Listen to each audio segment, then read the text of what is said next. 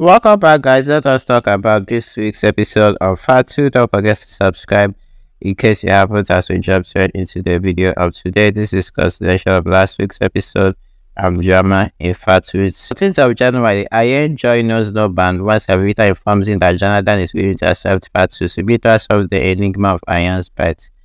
15th January, before the conference, the lawyer calls Tanisha to inform her that Sita checked divorce files. Tanisha comforts Siddharth about it.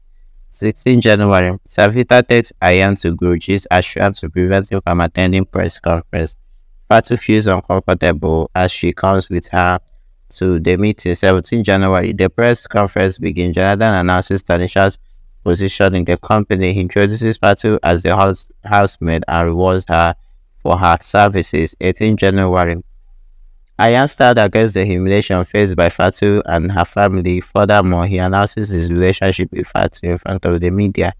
19th of January, Ayaan takes Ferrat with Faltu with her consent and promises to stay with her forever. Elsewhere, Kanika decides to take revenge on the Mitais for Tanisha's suffering. 20th January, Maya Faltu requests Jonathan to stop Ayaan and Faltu from leaving the house. Sita confesses his love to Tanisha after she chastises him.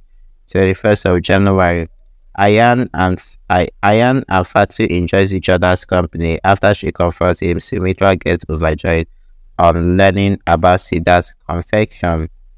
Despite not having the Mitai's consent, Ayaan and Faltu begins their new life. However, Ayaan is shocked when Jonathan expels him from the business and also from the family.